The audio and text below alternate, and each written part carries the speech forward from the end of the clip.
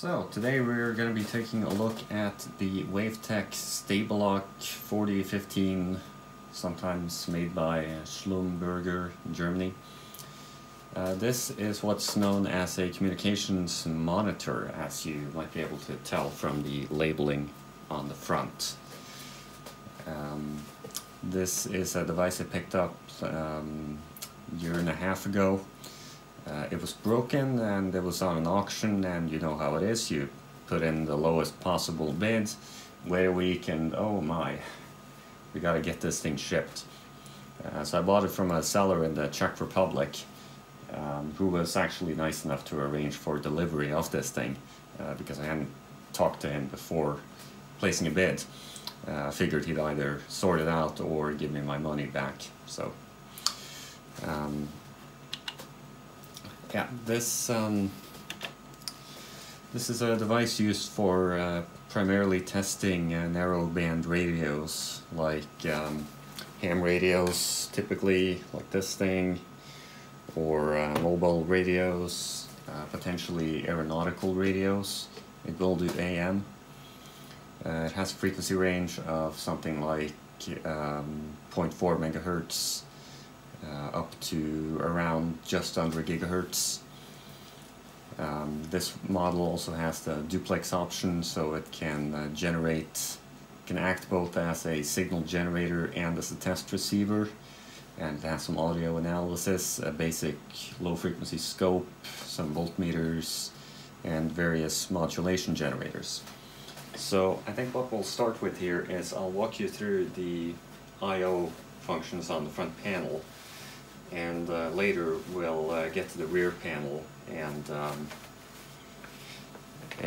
look at some of the boards, and I'll also do a quick demonstration with one of my ham radios, just to give you an idea of how this thing normally works.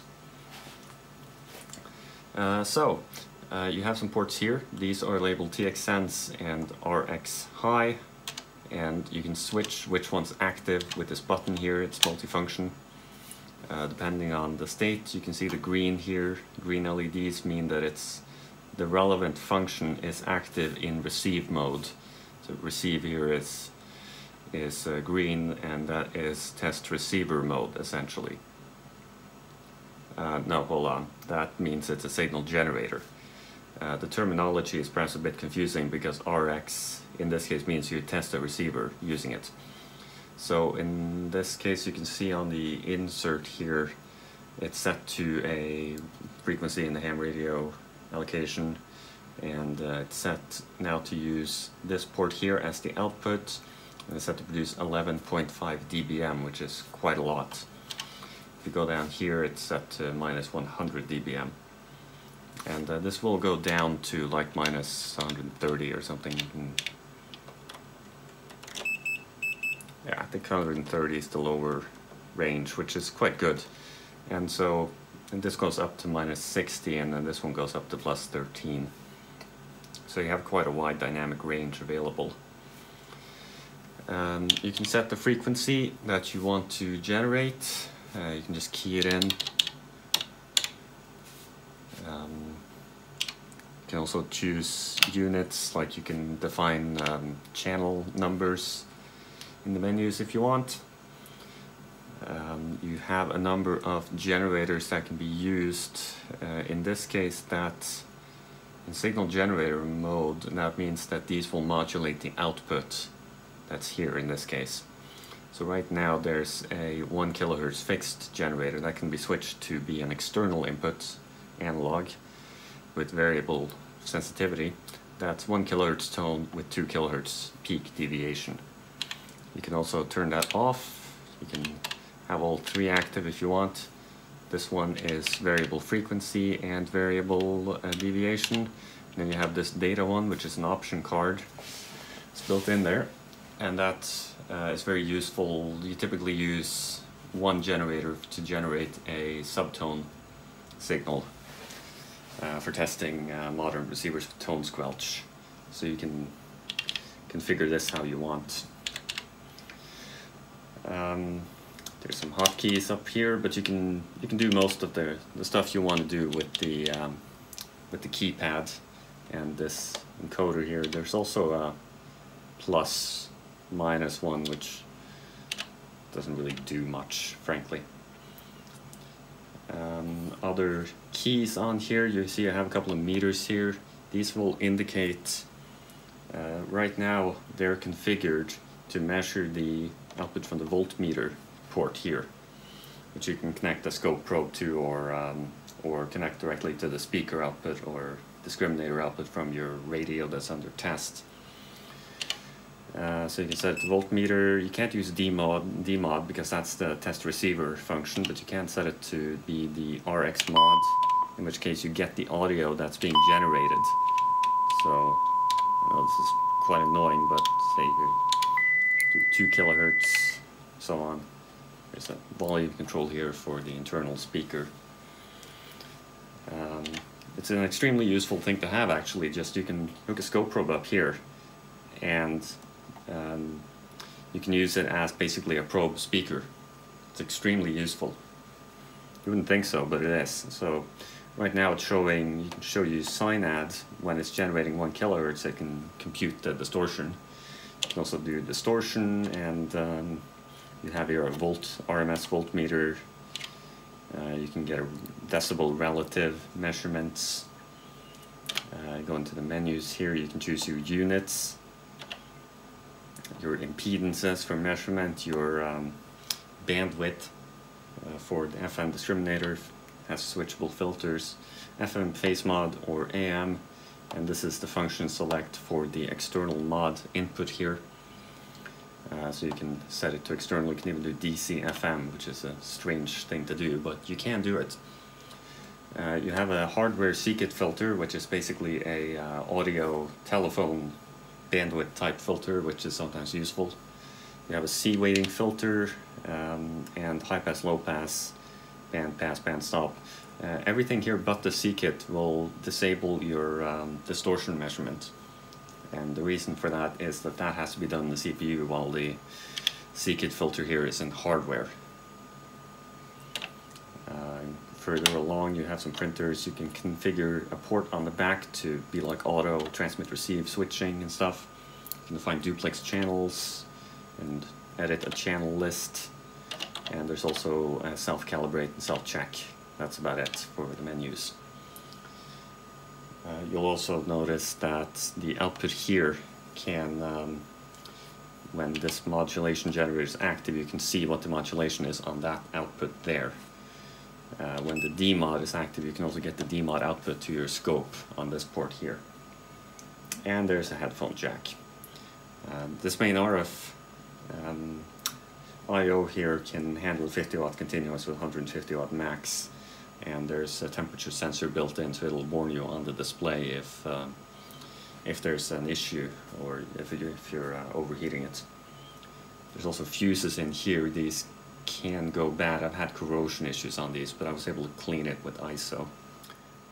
Right, let's look at the transmit tester. This turns it into a measurement receiver. And in this case you have a power reading. You can use this port or this port, but this is obviously limited to 100 milliwatts, but it's more sensitive. This one is intended for testing transmitters above, say, 100 milliwatts. And it has a nice feature where it will auto-detect the frequency for you. You can actually turn that off somewhere in here, auto-frequency adjust. In this case you have the same here. You can actually range hold the and select a bit of the AF changes here. You can choose your units, your pre-attenuation.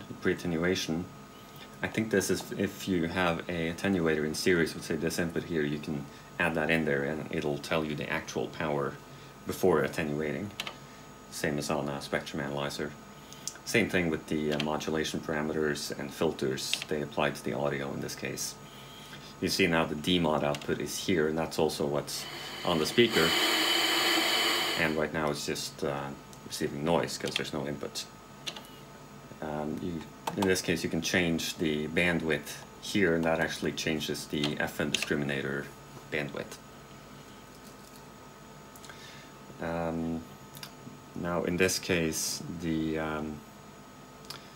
let's see, the generator is active. If you wanted to, generator is active as an output. You can see this is red, and you can also see that this port is active because it's red, so this is for connecting a transmitter too.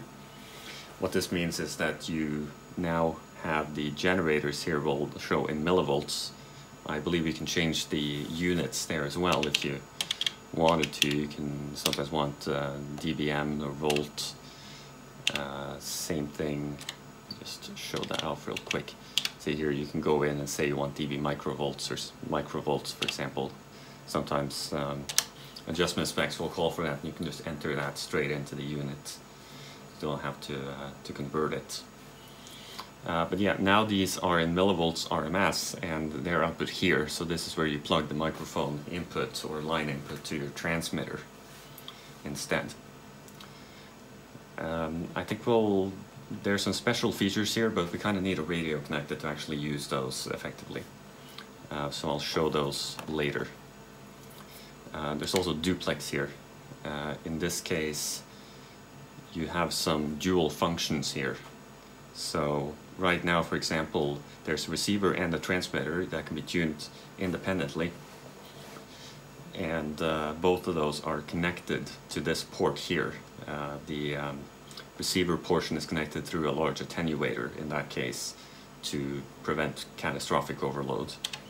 But you can also say, for example, that you want your receiver, you want to output a signal from here and then hook your transmitter in here.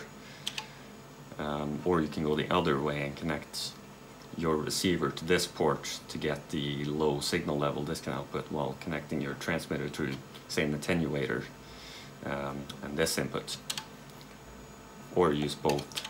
So you have all the options here.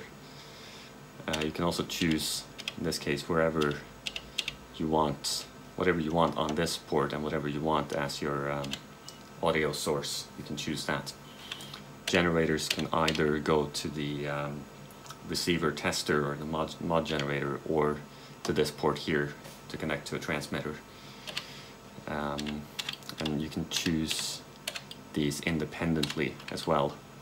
So you have a lot of flexibility for testing duplex systems like this,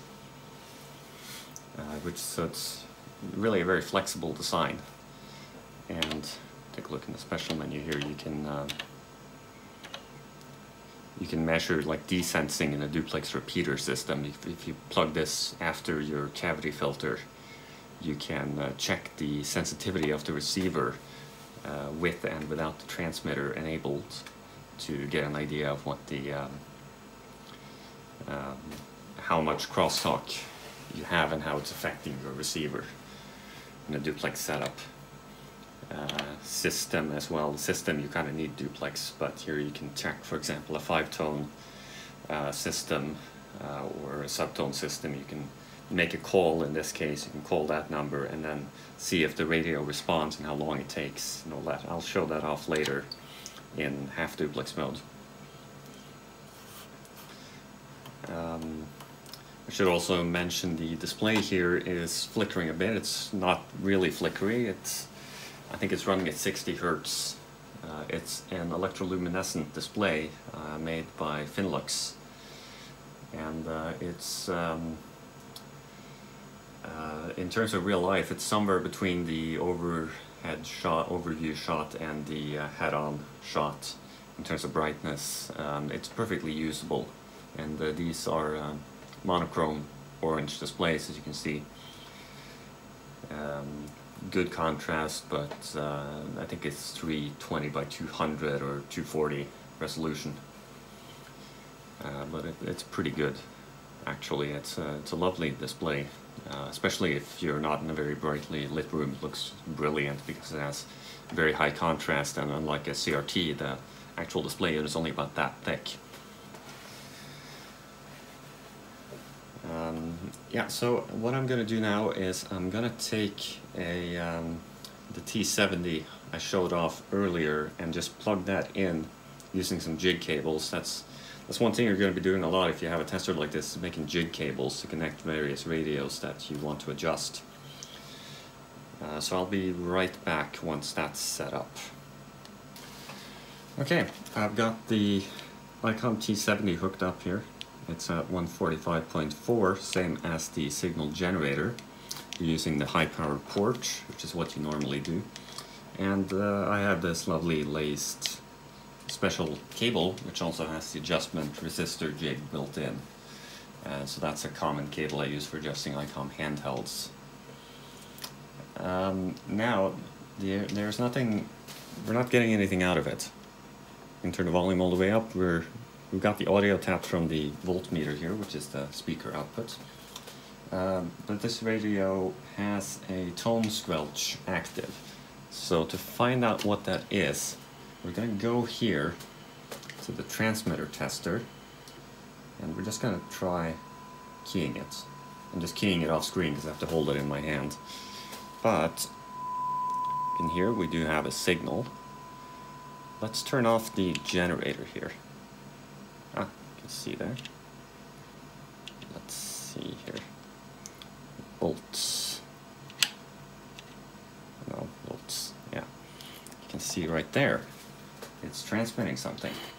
Now we can actually do one better. We go not to special, but to system. Now it's in 5-tone mode. Change that PL mode. Aha. Let's decode. And yep.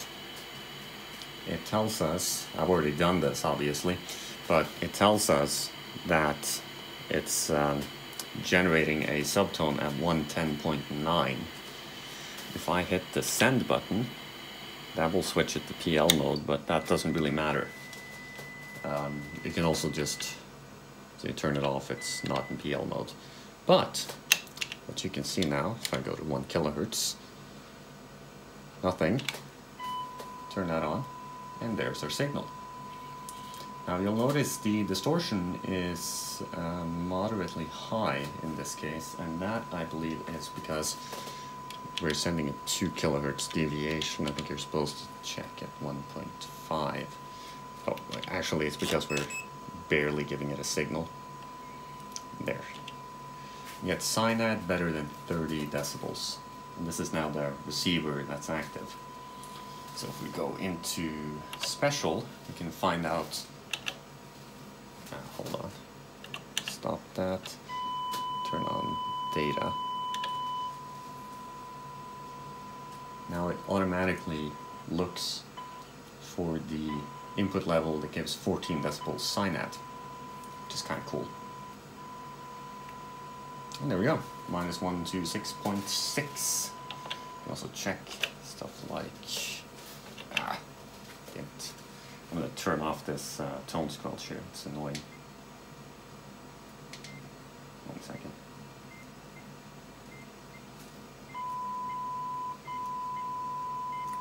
There we go. We're now measuring the audio frequency response of the receiver.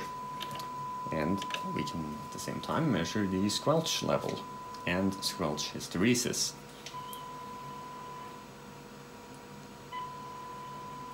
And it's all doing this on its own. It's very useful because this stuff can be tedious. See there we have a small amount of squelch hysteresis. Now in transmit testing, I'm not going to show too much of that because my camera's running out of batteries right now. But I can key it manually here. You can see it's in low power, it's producing 685 milliwatts, 1 kilohertz deviation for 8 millivolts RMS signal. I'm going to say 100 millivolts, you can see that it's producing 2.12 kilohertz, so this thing is not perhaps perfectly adjusted for narrow deviation like it should be. And you can see there the frequency changes when we when I key it, and that's actually a measured frequency that's up here right now. And so you can see this radio's got a TCXO built in, So the frequency accuracy is actually quite good, which is nice. Now I am going to get a 5-tone radio hooked up. I'll have to change some cables around, but I'm just going to demonstrate the 5-tone decoder for you. Okay, I'm now hooked up with a radio that will transmit 5 tones. This is an ASCOM SC140. I was going to use an H16T, but that's at the other end of the room, so this one was literally clipped to my pants. This is a UHF radio, so we're going to transmit here, check what the frequency is, for 33.55. Now, what's annoying is it doesn't seem to want to remember that, but just do that. So you can see this one's outputting 2.7 watts, and if I talk into it, you'll see that there is something happening there. I can turn on the scope, and there we go. So time base is a little narrow, but it does react when I talk into it. If we go back, the scope has like auto set and audio frequency range, but pretty good dynamic range actually. This one is also outputting a 110.9 subtone, but that doesn't really matter. Let's go into system here. I don't have jig cables hooked up, so we can't do any AF level testing in this case. So what I'm going to do instead is I'm going to set it to sequential mode. And let's see here. We're going to set it to decode only. And I'm just going to hit, just do that. There we go.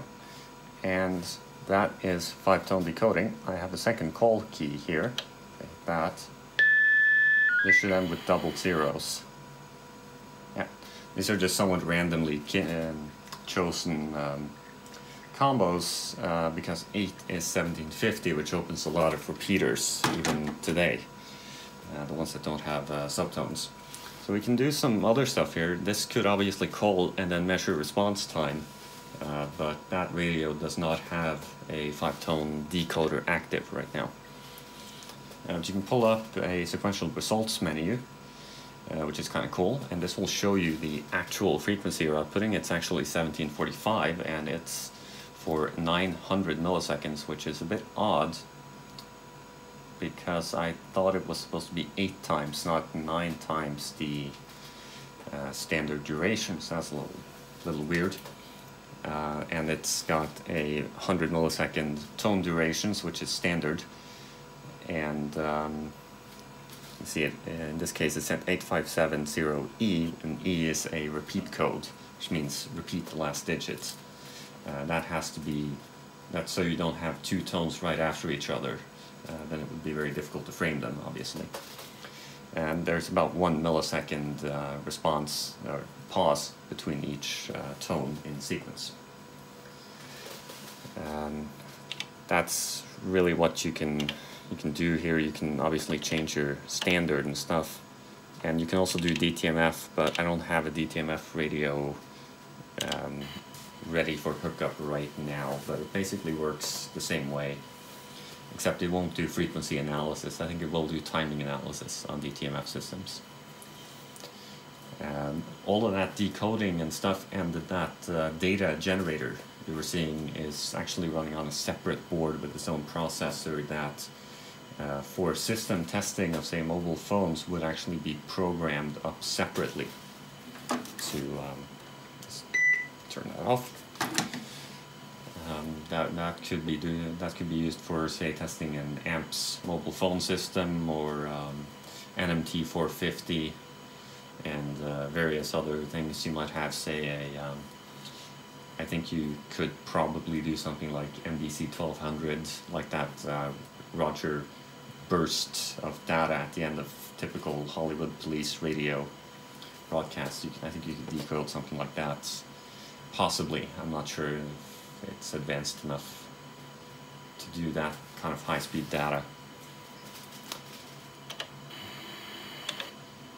But yeah, this device has actually been very useful both for testing radios, which is what it's meant to do, but also as an analyzer and signal generator. Say for when you're building your own FM discriminator, you can just say feed in 21.4 megahertz, or well, go to receive mode, but 21.4 meg at some power level, and you can hook up your discriminator output to this port here. Maybe activate the C-kit filter to, if you don't have filtering, you can turn that on. You get your distortion, you get your sensitivity, you can check frequency response. Special menu here has obviously squelch frequency response, IF bandwidth checking, just kind of an oddball feature, but you can do all of those tests. And same thing with the transmit tester if you have a modulator. I've used this thing to characterize things like this little voltage controlled crystal oscillator module here. That's reasonably well framed. It's just a little VCXO. I've got a tuning knob here, that was for testing the linearity, but you can also just hook it up, check the control voltage in there, hook that to the RF inputs, tells you the RF power of the fundamental, tells you the linearity, bandwidth, all of that stuff when used as a modulator. We might be coming back to that crystal in a later video because it's got some interesting applications, and I have a lot of them, about 700 last I checked. Yeah, that was basically it for now for the testing. So I think next up we'll be seeing the some of the boards that are inside, just taking a quick look at the construction, because it is very nicely constructed. This thing was expensive back in the day, and a fully calibrated one still goes for like 3,000 or 4,000 euros. As I mentioned, I bought this one very cheaply, and it was defective. But it took me a long time to figure out what was defective, and once I was able to narrow it down, it was a dead easy fix. Though these are known for capacitor plague. This one is a 1998 model, so it's just about 20 years old, and it didn't really have bad caps, but I have recapped it, except the power supply, because that is pretty annoying to disassemble. Next up you should be seeing the Teardown light. I'm not going to tear down any of the RF modules because those have like a million screws on them.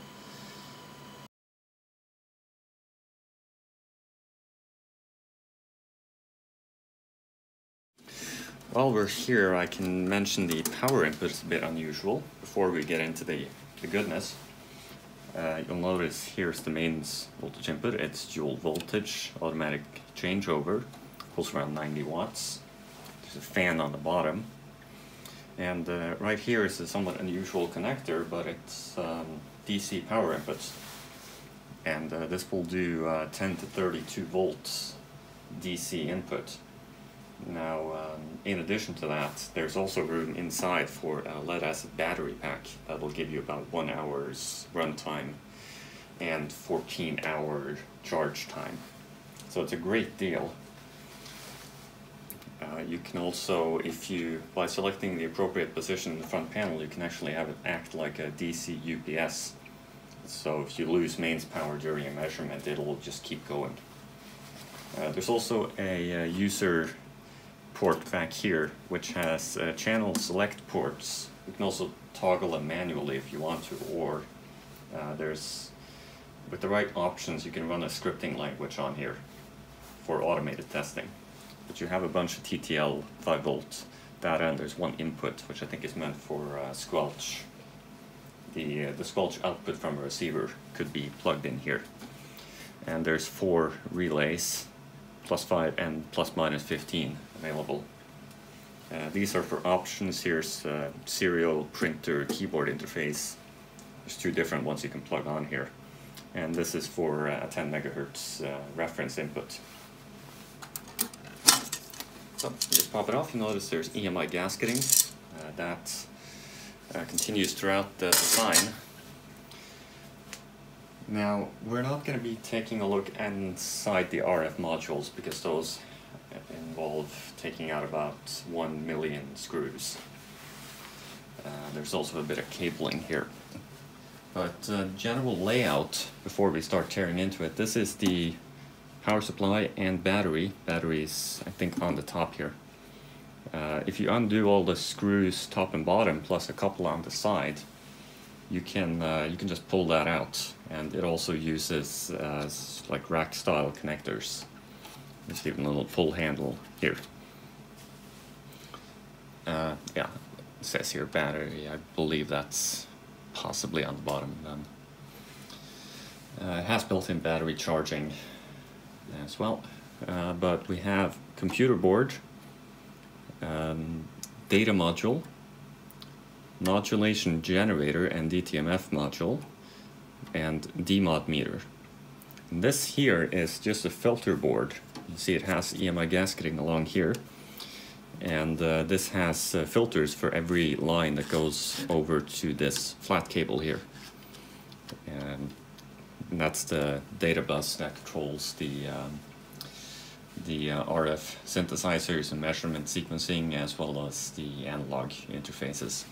The output from these modules here is a 455 kilohertz, 450 kilohertz IF. But we'll start here, and I need to use 2 hands to pull these out. This is the DMOD meter circuit, and you should have an overlay of the block diagram right about now. This has a lot of analog circuitry. There's a 64-pin DIN 41612 connector, standard for Euro cards. You'll notice it is a bit bigger than a Euro card. Euro card's just about the same size as this connector here. It also has grounding strips top and bottom, and if you look in there, it has copper fingers to grab that.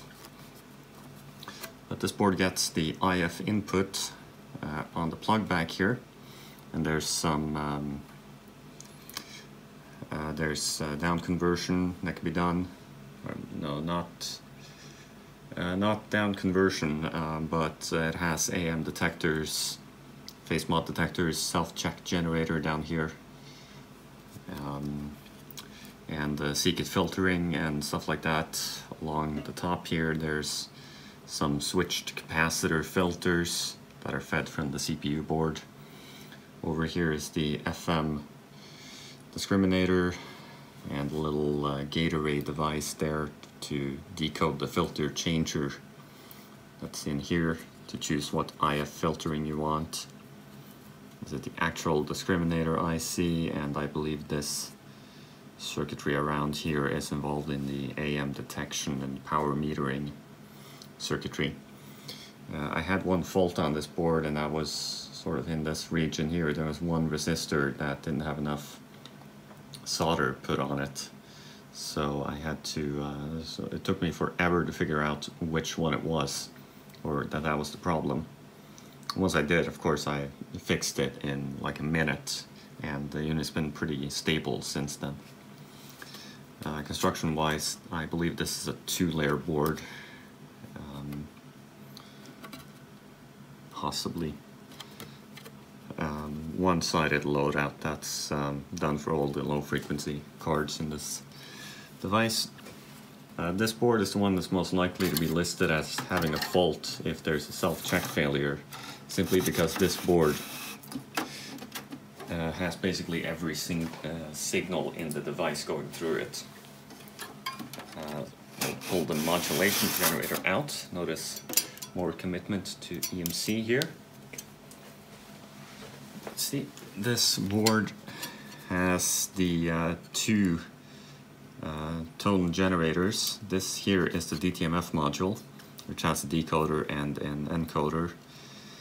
And so this is done in hardware devices, which is why you can't really, it's not as detailed as the 5-tone stuff, which I believe is done in this gate array here.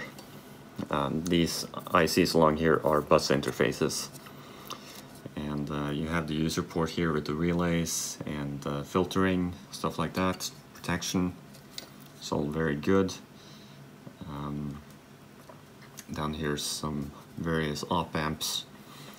These PLCC devices here are resistive DACs, and they are basically used as volume controls. There's also a factory bodge down here. I've replaced the original electrolytic with a ceramic equivalent capacitor. These modulation generators can only do sine waves, and I believe this right here is the sine lookup ROM. So this IC here, to generate a sine, it steps through the contents of this ROM here, feeds it to the relevant DAC, and then controls the volume. Uses the DAC's resistive nature to adjust the volume. And I think there's also some range switching going on here to get the wide dynamic range, because these are 8-bit resistive DACs. Construction quality is quite good, soldering quality is quite good, except 1 or 2 issues. Same sort of deal. I'm pretty sure this is 2-layer, and you'll also notice there's keying on the plug back here, so this board only goes in 1 location. Let's see. Plug that back in. Next up is the data module. This is the option board. I've dumped most of the ROMs on here, which is why some of the labels are a bit are coming loose, partly, but you have 2 6803 CPUs, and basically this is a doubled up board. I forget what this chip here, it's a Cypress one, actually does. You have some basic ROMs built in here, and I believe you can load up software over the data bus for these processors here to handle your protocol, whatever protocol you want to use. And there's also some RDACs down here, and I believe that is the same sine lookup ROM that we had earlier.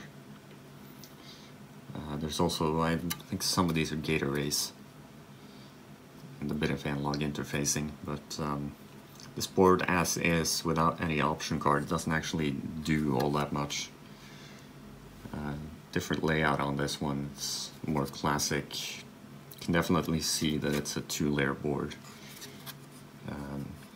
This is obviously the analog section, because it actually has a ground plane underneath it. Well, sort of ground plane underneath it.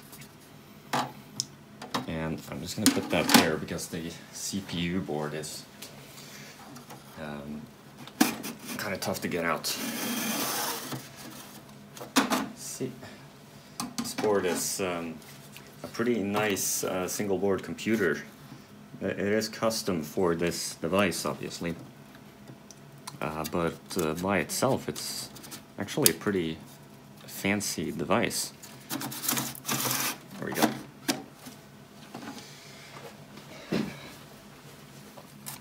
So what we have on here is actually a lot of stuff, and I think I'll overlay the block diagram on here as well.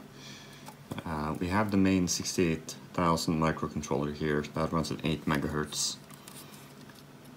We have the main ADC, that's a single channel ADC, that's the one that digitizes the received data for analysis. Up here there's some ROMs, some RAM.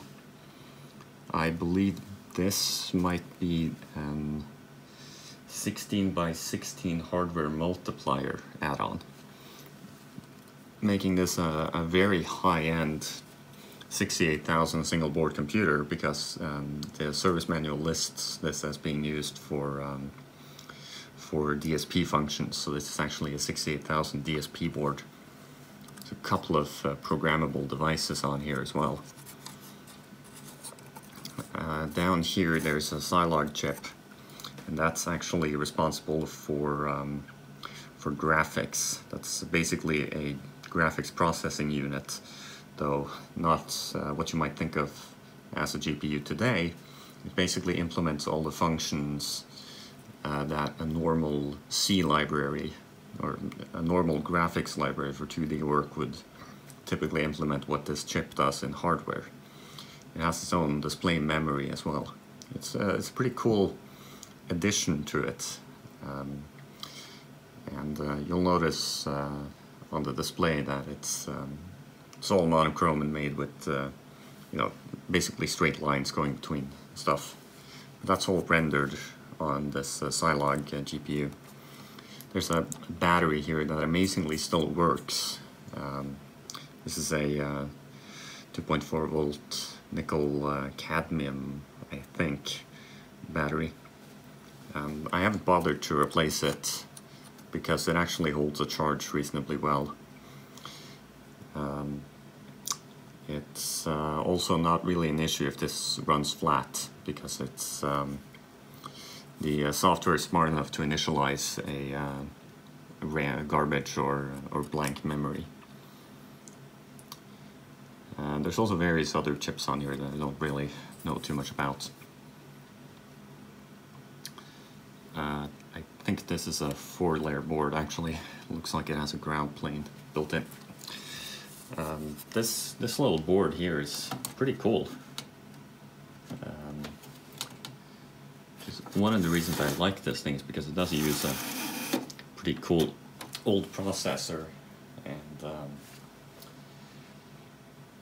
it's very nicely built. You know, if you have a Eurocard extender, it's not really an issue to measure on these, and I did do that a fair bit when I got it and was debugging. I'll walk you through what's in each of these 3 RF modules here. The one on the end here is what's called the RF module, and that actually directly connects to the front panel RF ports. It has the attenuators, the first converters, the switching stuff, various local oscillators, and mixers, frequency counter for the auto frequency detect. All that stuff's done on the main board. It also has an adjustment here that's for the 20 megahertz internal time base. And that time base is used throughout the system.